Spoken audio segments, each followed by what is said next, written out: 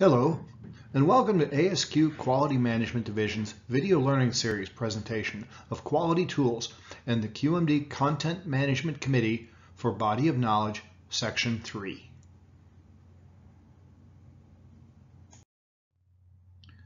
My name is Doug Wood, and today we're going to talk about several different steps through this talk. Who is the Content Management Committee for Management Elements and Methods? Why should you be involved in this committee? What's included in the body of knowledge? We'll do a quick overview of this portion of the Certified Quality Manager Organizational Excellence body of knowledge that's called Management Elements and Methods. And how can you get involved in this committee?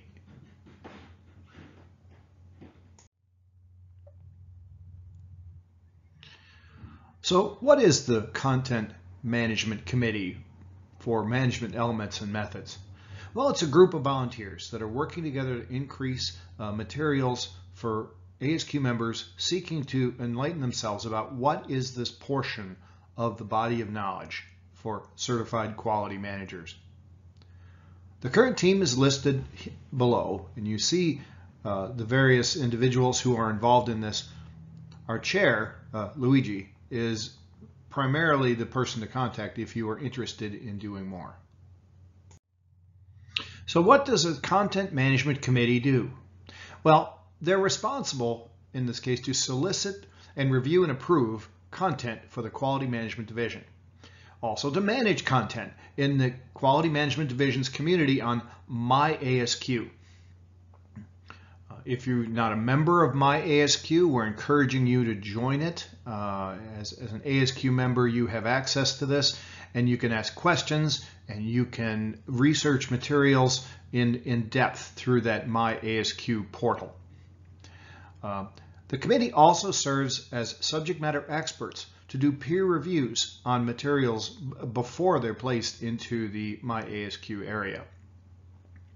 And they're to develop and review training material in collaboration with the Quality Management Division's education group. Besides collaborating with the Quality Management Division's education area, there's also collaboration with other divisions within ASQ to deliver sponsored webinars, developing content, articles, books, training material, tools, and to partner with related ASQ technical communities where appropriate, to publish this material in appropriate venues. And also, the CMC represents the Quality Management Division at conferences that are appropriate to the content being managed. The results of all this activity is to create relevant content for the Quality Management Forum and upcoming virtual and face-to-face events. Also to develop content for additional delivery methods, such as webinars, YouTube, books, training materials, tools, e-blast, and many more.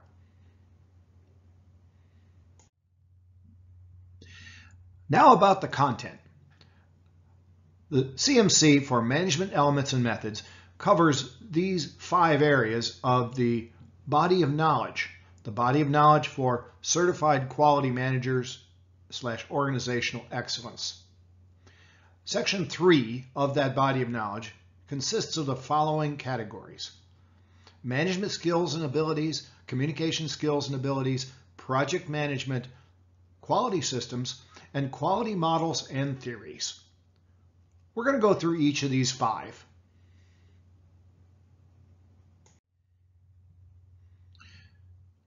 First of all, principles of management. This area uses basic management principles such as planning, leading, delegating, controlling, organizing, and allocating resources.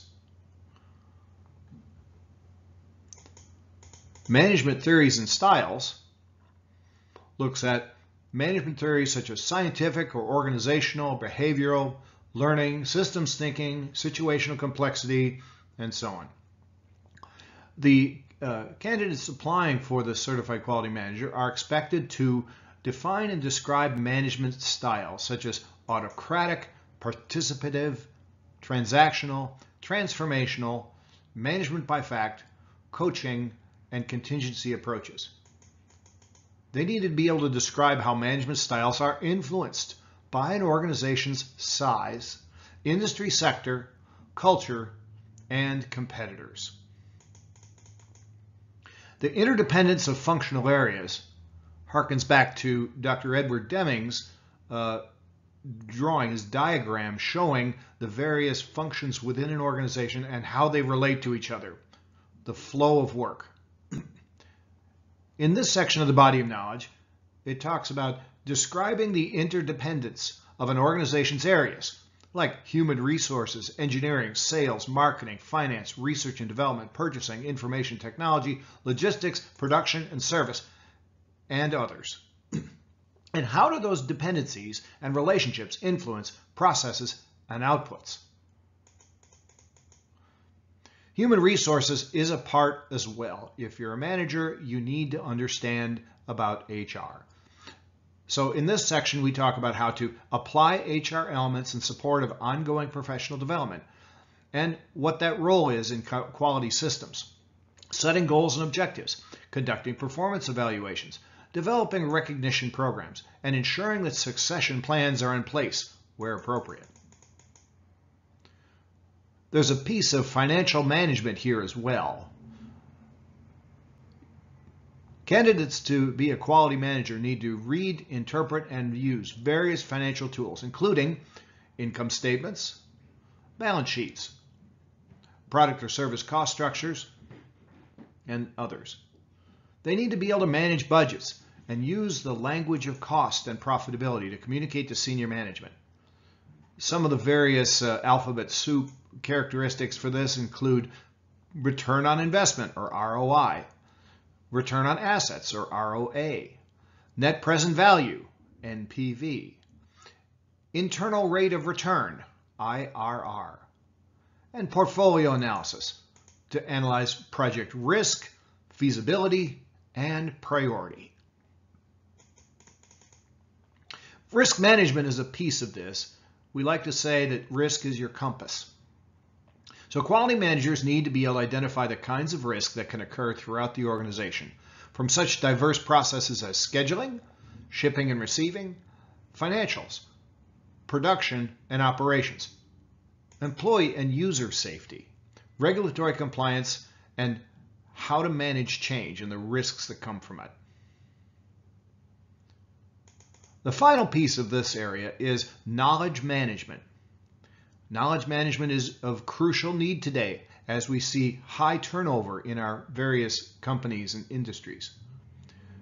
Quality managers need to use knowledge management techniques in identifying the core competencies that create a culture and system, and collecting and sharing both implicit and explicit knowledge among workers, stakeholders, and even competitors and suppliers, to capture the lessons learned and apply them across the organization to promote best practices is another key piece of knowledge management. Managers, candidates for the quality manager, are expected to identify typical knowledge sharing barriers and know how to overcome them.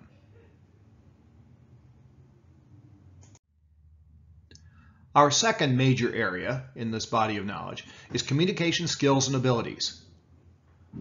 Quality manager candidates are expected to define and apply various modes of communication within their organization, such as verbal, nonverbal, written, and visual. Identifying factors that can inhibit clear communication and describe ways of overcoming them is another piece of this area of knowledge. Secondly, interpersonal skills. Managers are expected to use skills in empathy, tact, friendliness, and objectivity. To be open-minded and non-judgmental, and use that to maintain clear communication methods and channels. Developing and using a clear writing style is important, as well as active listening and questioning and dialogue techniques that support effective communications. Communications continues in a global economy. There are some major challenges of communicating across time zones, cultures, languages, with terminology and business practices that differ. And the materials present ways of overcoming them. Communications and technology is the next section. And yes, technology is involved in our communications. We all know this. But quality managers need to know how to identify how technology affects communications, including improved information availability, its influence on interpersonal communications, and the etiquette that's necessary for effective e-communications. Managers in this area need to develop appropriate communication methods within their virtual teams. Section C, or third one in this body of knowledge, is project management. To begin with, project management basics cover the methodology that we've known for years. And these are used to ensure that each project is aligned with strategic objectives. That's where it begins. But also, there's a need to plan the different phases of a project. Initiation, planning, execution, monitoring and controlling, and closure.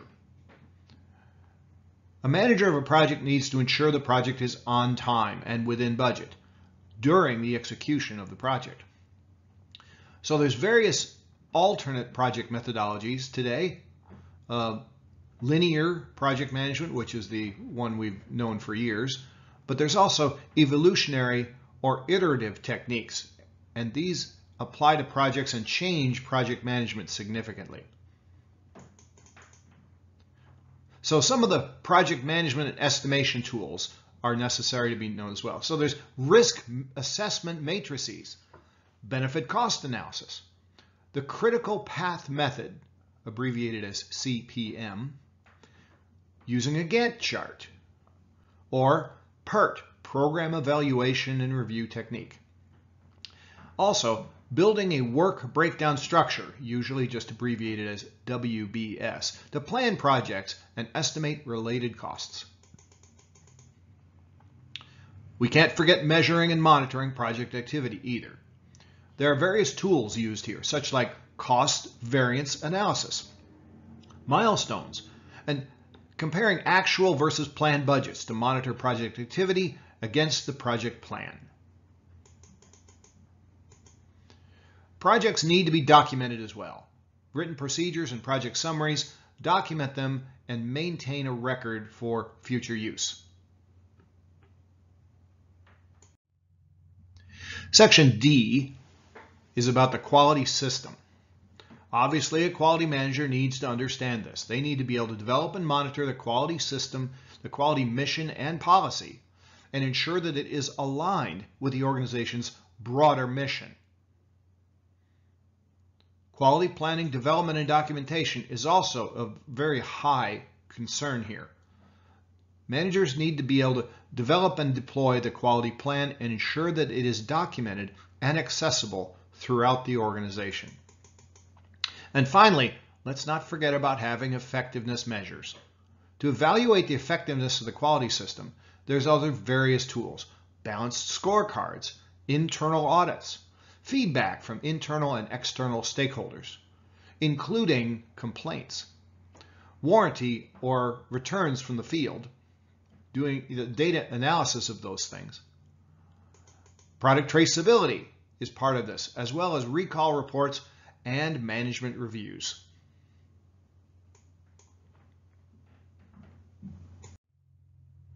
There have been many quality models and theories over the years, and understanding what they are helps you to understand what we are currently doing. First of all, there's quality management standards. So a quality manager at the beginning needs to understand the basic principles and the requirements of ISO 9000 based standards. These are used to support quality management systems. Of course, ISO 9001 is only one of them. Performance excellent models take you beyond the foundations of ISO and into what does it mean to have an excellent organization. So in this area, managers need to define and describe common elements and the criteria of various performance excellence models, such as the European Excellence Award, Excellence Canada, the ASQ International Team Excellence Award, often abbreviated as ITEA, or the Malcolm Baldrige National Quality Award in the U.S. Managers are expected to describe how their criteria in these fields are used as management models to drive and improve processes at an overall organizational level. And we move on to other quality methodologies. Some of these have been true in use in the past but are still there. TQM, or Total Quality Management, is one such quality methodology. Continuous improvement and benchmarking are two others. And finally, there's various quality philosophies that have been developed over the years. Understanding what these quality leaders have taught us is important. Walter Schuhart, Edward Deming, Joseph Juran, Crosby, Feigenbaum, and Ishikawa are all individuals that have developed and built the philosophies that lie behind our quality systems today. This is not just mere history. What these individuals have done is lay the groundwork for most of what quality consists of today. So, that's our overview of the content of the body of knowledge. How do you become involved in this quality management division's content management committee for management elements and methods? First of all, we'd like you to provide your ASQ number and your resume or CV to the chair of the division. Also, to make sure that Quality Management Division is a division selected in your online presence in the American Society for Quality. So on behalf of Luigi and the Content Management Committee for Management Elements and Methods, this is Doug Wood. I want to thank you for following this video and encourage you to participate, to become a part of this effort. Thank you.